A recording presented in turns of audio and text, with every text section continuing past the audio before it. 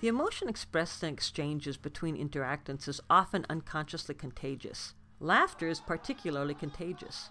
In the next technique, learners will be introduced to laughter therapy. Begin with a lion pose.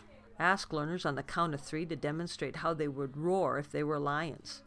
The key is to encourage learners to relate what their bodies are doing with a visual, adding a funny twist to help them laugh. The ha-ha mountain pose has the purpose of encouraging learners to participate by breaking the silence in the room.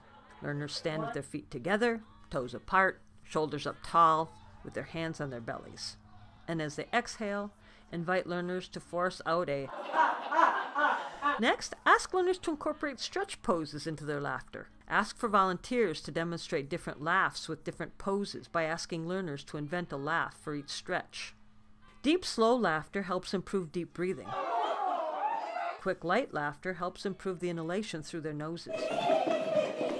It's important that learners know that while they may have felt a bit silly, the health benefits of laughter and the rapport building that it provides through emotional contagion are well worth it.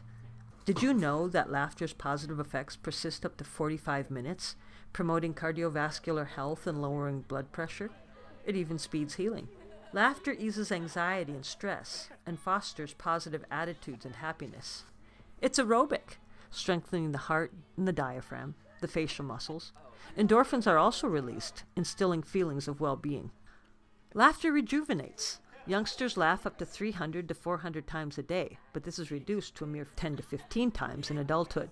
Finally, laughter increases attractiveness. It improves communication and builds relationships.